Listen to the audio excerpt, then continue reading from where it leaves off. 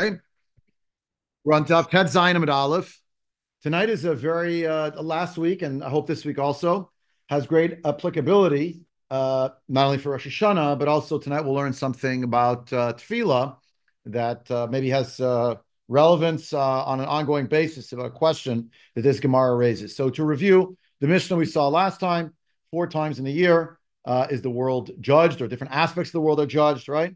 And those are, we had the Shalosh Regalim and Rosh Hashanah. And the first part of the Gemara was trying to understand, how is Tavua judged? Is Tavua judged once a year, and its fiscal year, so to speak, is Pesach? Well, what about what's standing in the field already? Is that already was judged before, and whatever happens, happens? Or is it judged the second time? The essential conclusion of the Gemara was it's judged the second time. Whatever was not yet planted is judged Pesach, what's coming. But then whatever's in the field, if it's still standing in the field and it wasn't harvested before Pesach, which in many cases it would not be, then when you do harvest it, whenever that will be, so it's judged the second time with the new Pesach. On page 16a. There was a statement, that's really a prat, I guess, but okay. But trade dina mitdina. It's judged twice. That's the main thing you need to know when it comes to tvua, right? Because depending on when you plant things, that's when it'll grow, but then you don't necessarily harvest it until it's passed through the demarcating line of the next Pesach. So the Gemara was asking, and the Gemara answered. Then the Gemara said, and that's what we're up to for tonight. Who exactly does our Mishnah follow? None of the named people who are in the Tanaim, who are cited here in the Gemara, dovetail with the Mishnah. You have to jam it in and reinterpret the Mishnah in some way, and they don't seem to fit. And the Gemara was essentially stymied by this and had to come up with another answer, which was that it's none of these Tanaim. It's another Tana we hadn't thought of before, and rather his academy, Tana Devei Rabbi Shmuel. That's what we saw last time. We should probably chaz that second part because it's going to lead into what we're talking about tonight. So this is a little bit of a review, but it'll sort of set the stage for the next part. So if you look at the Gemara, I am approximately, what is it, about a third of the way, almost halfway down the narrow lines.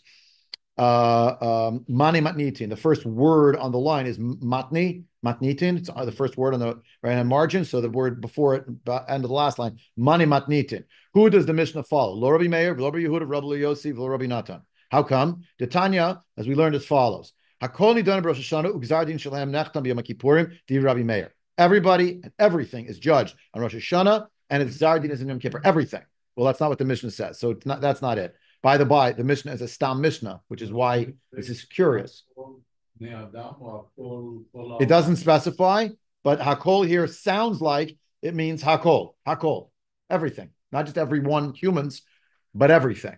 And that's not according to the Mishnah, because the Mishnah has different moments. Yeah. Rabbi Yehuda Omer, Hakol nidan Rosh Hashanah, ugzardin shelahem nechtam kol echad v'echad bizmano. So that syntax tells you retroactively that what Rabbi Meir said clearly meant everything. The wheat, the fruits, the water. Yeah. How do I know? Because Rabbi Yehuda then says everything is judged in Rosh Hashanah, but the Gzar Din is on its specific day. B'Pesach l'Tvua, b'Atzeret l'Aperot ha'Ilon, b'Chag nidon l'Mayim, v'Adam, Rabbi Yehuda adds, nidon b'Rosh Hashanah, u'Gzar Din shelo nechtam b'Yom Kippurim. Now that sounds pretty close, except for the problem that in the Mishnah, it didn't mention Yom Kippur as the Gzar Din day of the human beings. It didn't mention Gzar Din. It just said Ha'olam Nidon. According to Rabbi Yehuda, everything's going to be judged on Rosh Hashanah, but human beings will have their Gzar Din on Yom Kippur, and the other elements within nature will have their Gzar Din. Their Aseret Yimei Tshuva is really months and months long till the following Pesach, the following Shavuot, the following Sukkot. Yeah, but that's not what the Mishnah said, because the Mishnah mentioned Pesach, Shavuot, Sukkot, and in between Rosh Hashanah, and it said Ha'olam Nidon. It gave you the 4 different times. So we realized that the assumption of the Gemara is there are 2 phases in Din. There's the judgment, and then there's the decree. The 2 separate things. For humans, we call that Ketiva v'Chatima. It's written, it's sealed, right? Which of course is imagery. Kamuvan. Kamuvan. Right? Wait, I'm confused. The Mishnah says Be'arba Prakim Ha'olam Nidon. It's judged. It's judged. So what does judged mean? End of the judgment? If it's the end of the judgment, how could human beings be judged end of the judgment on Rosh Hashanah? We know Yom Kippur is coming. Right. So what does it mean? That's the question the Gemara is basically contending with. And do we mean to say, according to Rabbi Yehuda, really everything's judged Rosh Hashanah, but the Gzar Din comes at a particular time. Well, it doesn't match with the Mishnah. So he's not, understand why it doesn't match? Because if it matched with him, it would have said, B'Yom Kippurim, it's going to be the Gzar Din for human beings. It doesn't say that. It's Rosh Hashanah Kolam over in Lefanov. You either have to retranslate Nidon. Yes. Yeah. Or you have to say that it's talking about something else. Right. But Rabbi Yehuda thinks that Pesach, Shavuot, Sukkot are the end point of judgment for these three elements, to a Peirot and Mayim. Defining Nidon as the actual sealing. And that's really what they're trying to do, is sort of figure out, okay, what does it mean? Rabbi Yosei Omer, we saw this last time, Adam Nidon b'choyom, Shnemar, V'tif Kedanu lebekarim. Yeah, you will remember him, but in the sense of being held to account, like a tafkid or like a mifkad. It's not just counting, but it's a task or an accounting. They're related. Yeah. Ve'afked hamelach pikidim. So vatifkedenu labkarim. Yeah. Okay. Rabbi Natan Omer Adam Nidon b'chol sha'ah. Shenemar li'regaim tivchanenu. Now that's both of those I mentioned Louis Asas last time. They're both from the same pasuk, the beginning of the pasuk, the end of the pasuk. In Eov, being quoted. So v'chitema la'olam Rabbi Yehuda if you want to say it's Rabbi Yehuda, who really follows closest is Rabbi Yehuda, v'chigatan needing agzardin, yachi kashya adam. Exactly the question we just talked about before, but the Gemara now says it explicitly. What about human beings? Human beings, you should say, they're nidon, Yom Kippurim, because it's the end of din. So Amarava, Haitana Debei Rabbi Yishmael. It's from the Academy of Rabbi Yishmael. The Tana Rabbi Yishmael, the Tana Debei Rabbi Yishmael, Barba Prakim Olam Nidon, Bepesach Latvua, Batzeret Al Perat Ilan, Bechag Nidon Olamayim, Ve'adam Nidon Rosh Hashanah, Ugzar Din Shelo, Nachtem Yom Kippurim, V'chikat Tane Matnitin, Atchilat Din. When the Mishnah referred to din, it meant the beginning of judgment, not the end of judgment, at least for human beings. Yeah. Question for everything else. Or is the gzar, because the other elements of the world, as it were, are fixed, they're part of nature, they themselves are not dynamic. When we say that the wheat is being judged, the crop is being judged, we say the fruits, we don't literally mean that they're going before the Kisei HaKavod. It means what's going to happen to them based on the comportment of humanity. I'll move on. Hashem's not judging the water based on the water's behavior. This isn't free will. It's not. It says the human beings being judged with regard to the following three things. You'll ask me, but I thought you just said human beings are being judged on Rosh Hashanah. So shouldn't it be everything related to human beings? The Mishnah is teaching that actually not everything about human beings is judged entirely on Rosh Hashanah. Who held that way, though? Rabbi Meir held that way. Hakol nidon Rosh Hashanah. That's what he meant. But the Gzar Din for each thing would be later on. There's a certain logic there. But the way the Gemara concludes here is basically to say, like Tanna Rabbi Yishmael, when it comes to human beings, the beginning of Din is Rosh Hashanah. The end, the Chatima, here called the Gzar Din, right, is on Yom Kippurim. So we have the Aseret Yemei Tshuva. Things are held in abeyance. The script is, the judgment's written, but it can be changed. Aseret Yemei Tshuva. As opposed to the other elements, Pesach, Shavuot, Sukkot, Tvua, Peirot, Mayim, respectively, they just have their moment. Now, it's not their moment, it's really human beings' relationship to them moment. Understand? Is there a reconciliation later with Rabbi Natan? We're coming to it to try to understand it, because obviously there's other opinions that are out there. Pick up what Mark said. Well, I don't want to spoil the surprise. Well, let's get there. Other questions? Yeah, Mark, please. Being done. At this point, Mark, 1 second. Just finish the thought. It could mean Nidan has a different meaning. Well, that's the it seems to be part of the implication here, isn't it? Yeah. Well, what does Nidon mean? Yeah, please. I didn't hear Larry, but I was going to just ask, can you have Nidon for things that are not human without having human first? Meaning, does it make sense? Can you have a Nidon for Peirot Mina stam after, meaning, if Nidon is the beginning of the process, for humans, right? but it doesn't seem like there's a gap But you according to can't- this view. There's no gap. You have the judgment for non-human things until you've had is there a judgment for weed until you've judged humanity? Hmm. Because if Well, I guess it goes in a circle, but it starts with humanity and Rosh Hashanah, right? It's the beginning of the year. But until when I'm trying to reconcile Nidon in my mind, right? If you're saying, well, these things are judged on, or everything's judged on Rosh Hashanah, but we haven't had a Gezerah Din for us, how do they get judged? Because that you have to have us, based on this interpretation, you have to have Adam Involved, right? Well, we have to be preceded, which means we have to have a Gezerah, which means we really have to be Yom Kippur until you can begin to. Okay. Fair point. Which of course begs the question: why is the mission in the order of Pesach, Shavuot, Rosh Hashanah, and Sukkot? I have to look into that. I don't know. That's a great question. No, it's a great question. I mean, it goes in the order of Pesach, Shavuot, Sukkot, because that's when you went back over here and talked about Regalim. So Nisan was the first one. So it started from Nisan here also. So that's it. That's maybe a technical answer, the best I can come up with. But fundamentally, yeah, it sounds like the human beings have to be judged before you get to everything else. Otherwise, like on what basis is their judgment? What does the judgment mean? We're judging humanity to have a crappy crop.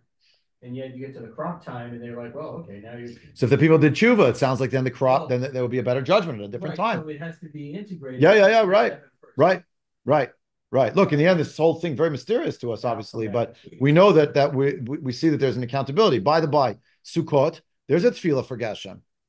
And Pesach, the tefillah for Tal, really is about the Tal that's falling on the crop. And that will, when we get to the time for planting, right? Because you're going to the season of it. Now in Sukkot, and Shavuot, I mean, we don't seem to have a tefillah per se, right? It's interesting. There isn't like its own tefillah. What? Akdama. Wow. If you understand it, you could explain it to me. I don't know. I'm also bleary-eyed when I read it. There is an English translation. What? I mean, Shavuot is like one. It's column. No, but yeah. Well, that's going to Ramban as a shita. But my point is, there isn't a tefillah for peirot. Ba'atzeret al peirot ha'ilan. But we don't actually have a special tefillah for that in the liturgy, which is interesting. So you're being judged, you would think you have to do something. All the minhagim are bringing fruits, the trees into the shul, right? The different things, right? So, yeah. All right. So these are all good questions. I don't necessarily have a good answer as to how the mechanism works. This is what we know. So this is a received tradition, right? So we had the Rabbi Shmuel second line up in the narrow lines. Amar Rav Chizda, my time at the Rabbi Yossi, Bidikamer Tame, but if Kerana Levakarim. So Anan Hachi Kamrinan, my Tama Lo Amar Ki Rabbi Natan. Rav Chizda has to clarify his question because he says, "What's the rationale of Rabbi Yossi's?" The Gemara says, "What do you mean?" He told you his reason. His reason is the pasuk says Tivkeranu, but Tivkedanu Labakarim. So he answers, "No, Anan Hachi Kamrinan." No. What I meant to say is, my Tama Lo Amar Ki Rabbi Natan, right? Because Rabbi Natan, who says it's every hour, he says he had another statement, right? Tivchanenu l'regaim. So it sounds like it's every l'regaim tivchanenu. I mean, it's every second, right? So bechina iyuni ba'almahi. No, so bechina is not really like a bechina, like a test, livchon, but it just means investigation. So the Gemara says, Pekida nami yuna ba'almahi. Yeah, but you could also say Pekida means also calling someone to account. Doesn't mean they're being judged. Elam Rabbi Chizda Tamid Rabbi Yossi Mehacha. Rabbi Yossi really has another pasuk that he relies upon. Melachim Aleph Perak Chet. We did see this last time as well. Lasot mishpat avdo umishpat amo Yisrael dvar yom biyomo. And the fact is dvar yom biyomo to do the judgment of his servant. The servant here, by the way, means the king himself, and the judgment of his nation Israel. Each matter on its appointed day.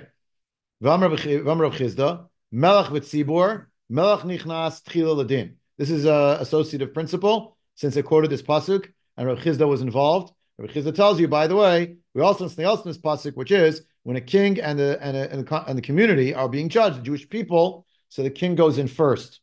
Shnamar lasot mishpat avdo, right, to do the judgment of his servant. Right, the hadar, that word is missing, but Bach adds it in. Umishpat amo Yisrael. Yep. My time, what's the reason for this? Possible reason. My ibait ema lav urach ara lametav malka abroi. That's not it's not appropriate. It's like not derech eretz. The king is sitting outside of the court, and the subjects are being judged. Ibait ema mikme de lefu shcharon af. The issue might have to do with anger, and it's questionable what it means. It has to do with anger. What anger are we talking about? Are we saying that the king is spared the anger because there's a higher chance that the Ribbon Shalom is upset, as it were, with the nation and with the king, and therefore he spared that by waiting to go in after them? Or is it possible that that the king is responsible for everyone and therefore bears the responsibility and the brunt of the judgment before everyone? It's a little bit ambiguous to me which one it's referring to. Amarav Yosef, the Gemara picks up again and asks the following question based on what we've just read a moment ago. Kiman matzlin ha'idna aketzire va'amariye. Who are we davening like now for the ketzire and the amari? Look at Rashi to understand what that is. He has to tell us that it's based on the Gemara Nadarim. Mefarish Masachet Nadarim, ketzire are cholim, mari are talmidei chachamim shein teshushe koach. The Talmidei Chachamim are weakened by all of the learning that they do. They're wearied. So when we daven for them, the sick people and the Talmidei Chachamim, according to which of the opinions that we saw just now are we following? Meaning, if you're judged once a year in Rosh Hashanah, so the judgment happened already a few months ago. So what are you davening for a chola? If the Talmidei Chachamim are weary from their learning, what are you davening now? Rosh Hashanah already came and went. So the question is posed. The Gemara says, Kiman, Ki Rabbi Yossi, the Ibait Ema. So it sounds like it's Rabbi Yossi. How come? Rabbi Yossi says, I don't accept that the judgment is an annual judgment. Really, judgment is every day. So therefore you could daven every day for Cholim, because it's a new day, be judged differently. Right. It could be like Rabbanan. It could be like Rabbanan, namely Rabbanan meaning here like the Mishnah. Rabbi Yitzchak, Rabbi Yitzchak, Yafet Sa'aka la'adam ben kodem gzardin ben la'achar gzardin. It's appropriate for a person to cry out for mercy, whether it's before or whether it's after. Rabbi Yossi, look at Rashi. Rabbi Yossi, Amar Adam nidan b'chol yom v'yitpalel sheyadunu oto l'zchut v'lo yikansu mita. Yikirabanan de Amri ein nidon el Rosh Hashanah harei kvar niknasa alav. You have the knas, right? But then Rav Yitzchak comes. And Rabbi Yitzchak says, yeah, but you could cry out anytime. When you cry out, it's good, even after the Gzar Din. You could change it. Yeah. I don't understand this. Unless someone is davening on Rosh Hashanah itself, it's always going to be before or after. Right. According to, it sounds on the face of it like you better get all your tefillahs in once a year, because whatever's going to happen after that, it's been decreed. Who lives, who dies, who's rich, who's poor, it's too late. So no point in davening after that. That's what it sounds like. That's the Gemara's querying. How could that be? So answer number one, if you follow Rabbi Yossi, so every day is a new day. If you follow Rabbanan, that it is an annual system, okay, but even so, there's still a possibility of tzedakah even after Gemar Din. But that assumes that tzedakah is for what was past. Yeah. But there's tzedakah for things future, means because the judgment wasn't rendered on Rosh Hashanah. So all of Tammuz, Av, Elul, Yudaven, comes to Rosh Hashanah, Yudaven, but then there's a judgment. Now, but we know you can daven still Rosh Hashanah to Yom Kippur because it's not sealed. But after it's sealed, how could you keep davening? Rafeinu Hashem v'nei Rafeh, davening whatever you're going to daven for, Shemei Tfilah. It's too late. It was already decreed. Answer, Yafet Se'aka, even after Gzar Din, you could still daven. It's not too late. You'll ask me, so then why should it be Gzar Din? The answer is, it seems to be more difficult. The easiest time. The Rambam writes this, Nechot Tshuva, right? That you could always do tshuva, but the best time to do it is between Rosh Hashanah and Yom Kippur. That's the time. Wait, I had his hand up. Can I give him? No, but based on actually based on what Larry's saying, then in terms of the Rosh Hashanah that passed and the Rosh Hashanah that's the future. Okay. Abba Leinu L'Tova. Abba Leinu L'Tova. But we say very often that it's really sealed at Hoshana Rabbah. So that's already another layer. What does it mean it's really sealed? It's really sealed on Yom Kippur. Right? It's really sealed on Yom Kippur. But you still have until. But until Hoshana Rabbah, if I was saying it in a sacrilegious way, I would say there's still an afterburner. Afterburner. Okay. In other words, it's already taken off as an afterburner. You could still grab the contrails, if you will, of the Gzar Din, and if you daven the right way, b'simcha, b'tuv levav, and with tzedakah, ana Hashem Oshiana, it still could be overturned. But the real time of the Gzar Din is Yom Kippur. We do consider Hoshana Rabbah a day of Din. It's the end of the end. A good kvittel means should be a good note. But that's already, we're getting into mystical kinds of things. We live by it. I'm not saying we don't, but don't overturn. Like don't put the cart before the horse. Like don't decide. Well, Shana Rabbah is more important than Yom Kippur because it's the end of the end. It's not. Yom Kippur is the headquarters. But after that, there's still a possibility, maybe to get it in. After that, yeah. Go ahead. It's the end of Tishrei. The person is still alive, and he did something wrong between Yom Kippur and Hanukkah. God forbid. Let's say. Okay. Present companies. Yeah. Did something wrong. Mm-hmm. Says, I'm going to do tshuva, and he cries out to Hashem. Okay. Rachman. Okay. But he also does do tshuva. Yeah, I said that. He's doing. Okay. And part of that plus Rachman. He's doing what he needs. Yeah. Is it possible to overturn the Gzera? It's possible. But why? Your answer implies everything is retroactive. No, not everything is retroactive. What's retroactive, again, it's very hard to understand these issues. We're going to see Tosafot right now.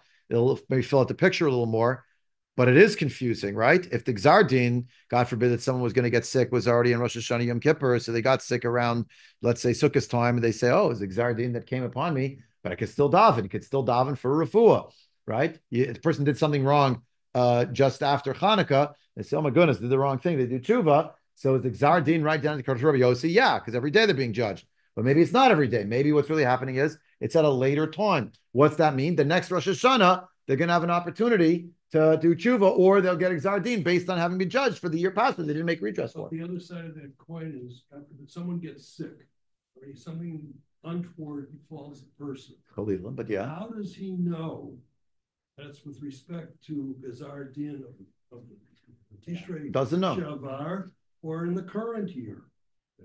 Doesn't know. That's what's wrong. Our assumption seems to be that the Gzar Din, it seems to be, is Rosh Hashanah to Yom Kippur. On Yom Kippur, that's the Chatimat Hadin. That's why it's such a momentous day. And I would accept that with respect to events, with respect to behaviors that occurred even up until Yom Kippur. Okay. But after Yom Kippur? So it's kind of staggered, right? Because on between Rosh Hashanah and Yom Kippur, you could change the Gzar Din that you had on Rosh Hashanah until Yom Kippur. Then it's sealed. It doesn't mean it's impossible to change, by the way, in any direction. It's just harder to change. But if someone would tell me, oh, so-and-so passed away, they did a terrible sin, and then they passed away. First of all, I'm not God's accountant, so we're going to never mind tread carefully. We won't even tread in the world of trying to, unpack who's this and who's that with being God's accountant. But I don't put it past the Ribono Shel Olam that it's possible that someone got excited in the middle of the year. I don't know. Rabbi Yossi certainly thought so. He thought it was every day. Rabbi Yossi thought it was every single hour.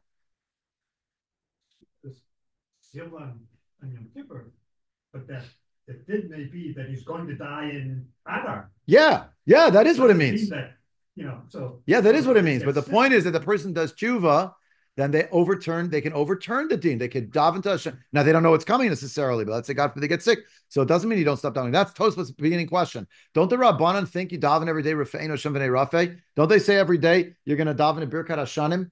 Well, it was already taken care of. What are you mouthing the words for no good reason? Clearly, there's some reason they think you should daven that. They wrote the Anshe Knesset Gdola, wrote the Amida. So if they're the ones who hold Rosh Hashanah Yom Kippur and it's all done, that's Tosafot's question. That's the Tosafot we're going to open right now with the time remaining. 18 minutes. Yeah. Yeah. So I get all that. That part actually feels good to me. This concept that there's a nidon that's an annual physical, and then but you also have the ability to correct things during the year and do tshuva and all that.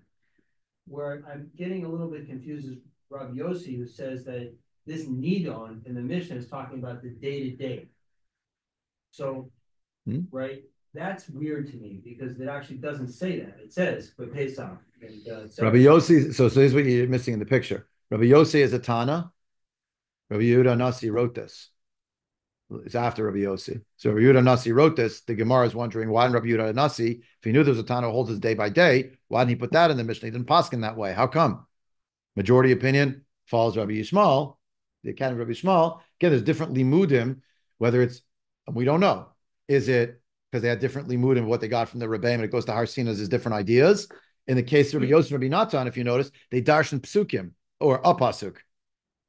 Whether that pasuk is the same pasuk in Sefer Eov, or whether that pasuk is from Malachim Aleph. So why did they do that? You don't need a pasuk, just as my Rebbe said. Yeah. Unless you're going to the psukim and you're saying, oh, no, actually, look at this pasuk. That's telling me the secret is there because Malachim Aleph, Eov, it's all part of the world of Tanakh. By the way, you could argue that more powerful the world of Nevi'im than the world of Ketuvim, maybe. Maybe. That's a maybe, by the way, in terms of its legislative punch. But I don't know, that's going to take us far afield. Let's see Tosafot. Let's see what Tosafot plays out a lot of this issue. We had the discussion. Let's see it in Savim Tomar the Rabbanan. Nami, Milo Matzlina Rafeinu Birkat Hashanin. Don't they say that? Ve'od. And further along, again, the Bach, right? Ve'od. Ha Rabbi Yehuda, the Amar Hacha Adam Midon Rosh Hashanah Ugzar Din Shalom Nachman Yom Kippurim. That same Rabbi Yehuda who is quoted here as saying that a human being is judged in Rosh Hashanah, and the Gzar Din is going to be in Yom Kippur. Ha'amar Per Kamed Shabbat, page 12b in Masachet Shabbat. Hanichnas Laker Hachola. Omer hamakom yirachem alacha va'al chulei amo Yisrael. Why is Rabbi Yehuda bothering? You should tell the fellow, I'd love to daven for you, but you have to wait till next Rosh Hashanah. If you survive to next Rosh Hashanah, I'll daven before next Rosh Hashanah. You should have a good Gzar Din. He didn't say that. He davened it for the person right then and there. Hamakom yirachem alacha va'al chulei amo Yisrael. So clearly he thought that you could change it in midstream. Follow? Now, v'omer Rabbeinu Tam dishlo yitle. Excuse me, that he shouldn't get sick. What about that prayer? If someone's going to pray, so and so shouldn't get sick. Vada lo matzlina. For sure, you can't daven that because the Gzar Din happens. So, right. Ella Rabbi Yossi. Right? According to Rabbi Yossi, you could because the judgment hasn't happened yet. Today, tomorrow, the next day, every day. So I shouldn't get sick today because today's going to be another Gzar Din. Aval she'idrape matzlinen aliba dekule alma. The matai yachalu nigzar matai yidrapu lo nigzar. So the answer that Tosafot gives is to daven that someone could get better, that you can daven anytime. How come? Because the Gzar Din is whether a person will get sick. But how soon they'll get better? That's what tefillah is for. Go faster. You say it was davening. It's an appeal. It's an appeal. You don't buy it? No. Tosafot sort of bought it because they're going to have other answers. When there are multiple answers, pretty much you can bet it's because they didn't like one of the other answers for some reason. But I don't find it such a terrible answer. I think it's a nice answer. I don't know. Yeah. We're diving for what happened in the past months, okay, and for what might happen in the future months. Yeah. That's before Rosh Hashanah. But if you're in the middle of the year and the Gzar Din came already in Rosh Hashanah, and the Din was Rosh Hashanah, and the Chatim Hadin, also called the Gzar Din, happened on Yom Kippurim, so now it's already, we're holding by Hanukkah, so a person will get sick. So the Tosafot would say, one answer, Rabbeinu Tam says, you can't daven according to the Rabbanan not to get sick, but you could daven according to the Rabbanan that if a person got sick, that they should get better. How come? Because the Gzar Din is whether they're going to get sick. It's not how soon they'll get better. Larry registered his disapproval. He doesn't like it. Yeah. That's fine, because Tosafot goes on. You don't like it. There's other ideas. Yeah? Okay. You don't like it either? No. Okay, so there's two people who don't like it. Okay, Mark doesn't like it either. Let the record show. The issue is, okay, the Gzar Din has two pieces to it. Huh? Gzar Din has two pieces to it. Meaning? One, you shouldn't get sick. Yeah, and if you do, you're going to get better. Well. Yeah. Taka, it's a question. So the Gemara goes, the Tosafot goes on here. For Amma Beresh Hanoder, Minimum Vushal, what? No. But the point is, we don't really know. Tosafot doesn't really know. Trying to figure out the mechanism. How does this work? Clearly, Chazal thought you should daven for sick people. So V'amar Bereish Hanoder Min Mavushal, that one of the Prakim in Nedarim, Ahachter of Yosef Kitzire Mamash Mari Rabbanan. Kitzire means people who are ill. In one of the footnotes that I saw in the Masifta Gemara, it's like Kitzire means they're sick, means they have kotzer ruach. It's hard for them to breathe, or to even maybe from a mental perspective, they feel ill at ease because of the illness that they suffer with. V'hashta matzlinan akatzire sheet rapu. And nowadays we do daven for the katzire, the cholim, they should get well, right? We do, yeah. And it should be l'divrei according to the Bach. Nirvana parish l'divrei hakol, yeah, l'divrei hakol, right? Umari hainu rabbanan shel yachlu. When Marie means the rabbanan, the chachamim, that you shouldn't get sick. That we can do. Meaning according to Rabbi Yossi. Umashmin palin birkat hashanim hainu kidlakama b'pirkin, as we're going to see further along. What about daven birkat hashanim? It's the middle of the year, so it's mevarach hashanim. It already happened Rosh Hashanah, my friends, or it's already happened at the time of Pesach, Shavuot, Sukkot. So sheim pasuk geshem mu'atin sheyoridem hamakom bismanan. If the Hashem, if the psak about Geshem on Sukkot was that there's going to be very little rainfall, at least you could daven may it fall at the right time, that it should be as good a crop as it could be. Ve'od yesh lomar. Ve'od yesh lomar means another answer for you who may not have appreciated the beginning answer. The tefillah de rabim shiny. The prayer of the community is different. The gzar dinam nikra, because the gzeira against a community is torn up whenever the community davens together, or has a higher chance of it. I don't want to say whenever, but right? Kidlakaman, as we'll see later on in the Gemara. V'hai the Shabbat, Rabbi Yehuda Nami, Yesh li Yosef kehai gavna. The Dami l'Rabim the Halamatzli b'Hadei al kol cholim. Look carefully back at the words Rabbi Yehuda used. He would go to a person, according to that Gemara, Masechet Shabbat and Daf Yud Bet. He would say to the person, he was standing in front of a sick person. He would say, "Hamakim yirachem alecha v'al chole amo Yisrael." Those extra words, "v'al chole amo Yisrael," connects the individual to the tzibur.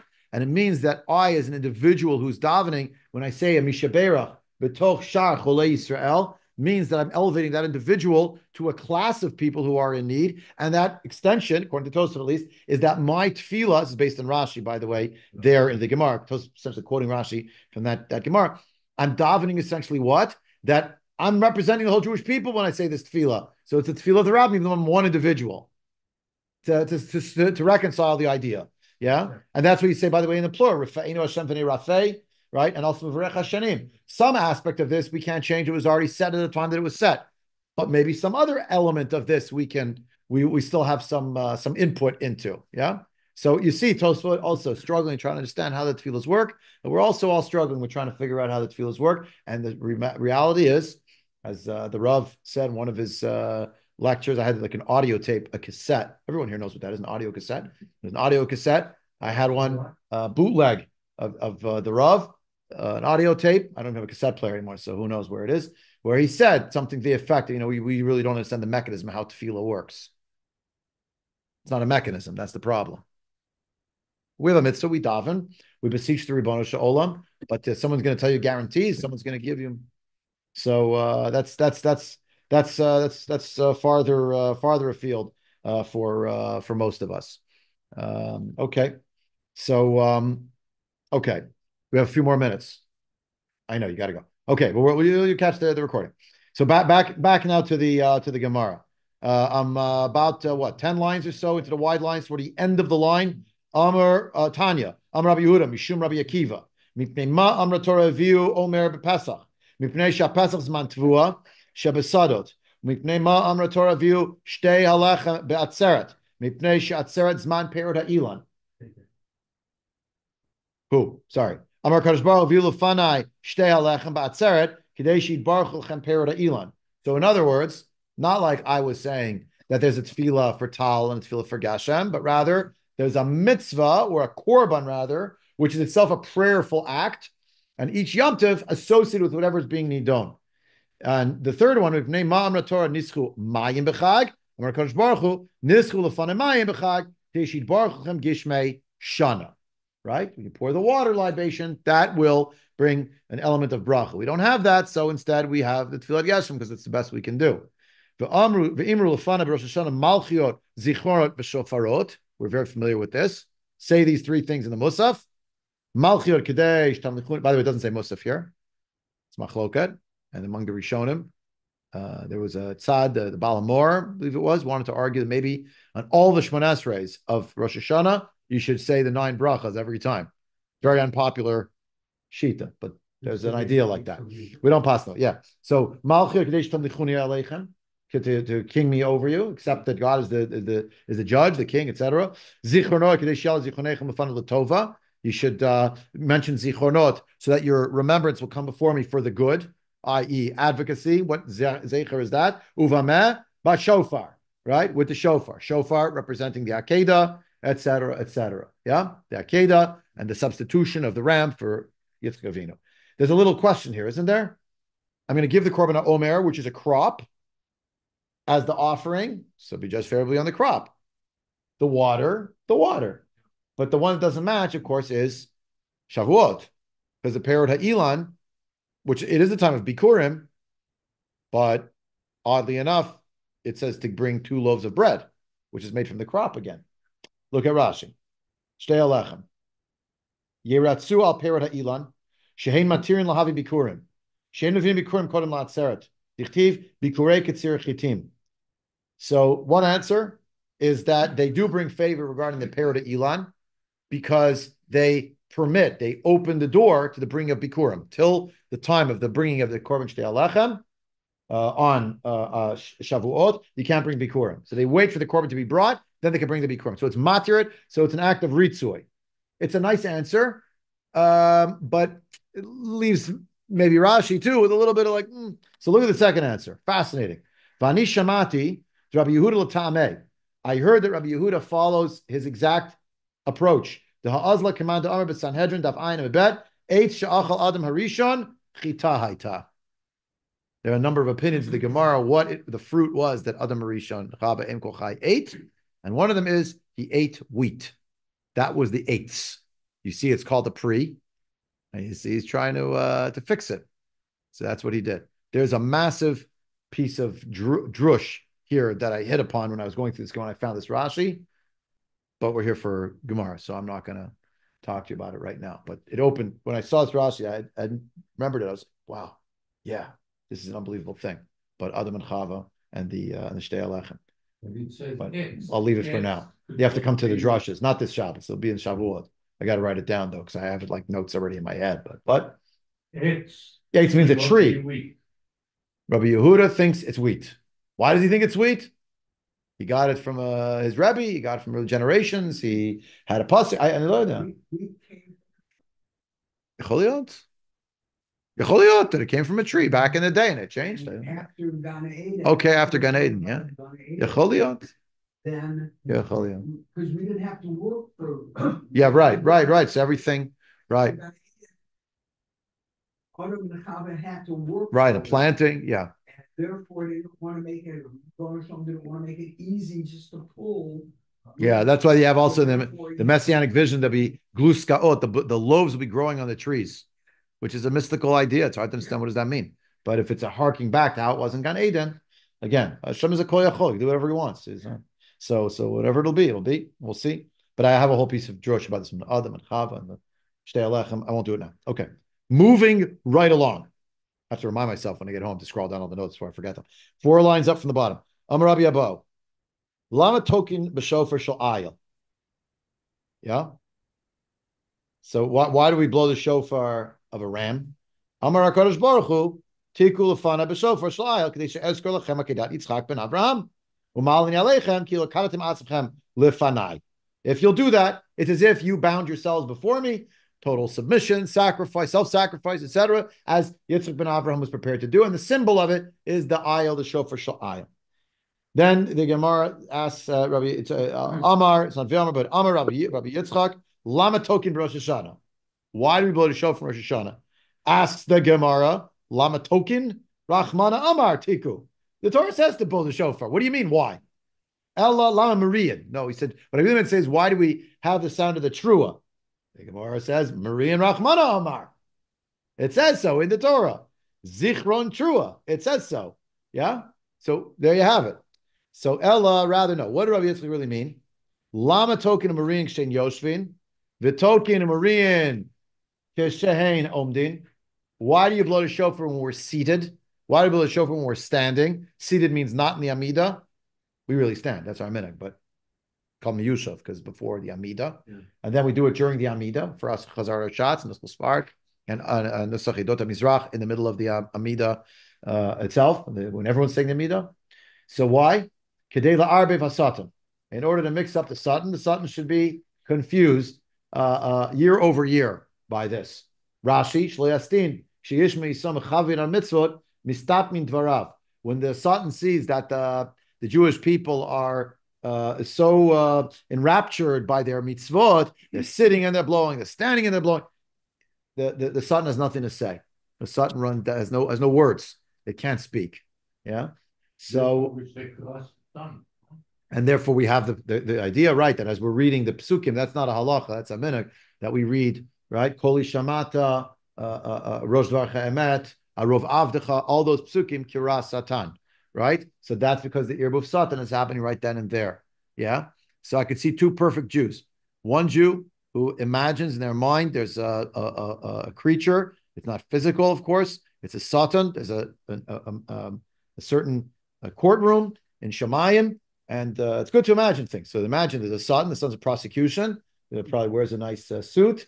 Maybe has one of those wigs on or something. It's prosecuted, but he sees down below how they're blowing the shofar. Satan says the prosecution. It doesn't have a word. That's it. Finished. Yeah.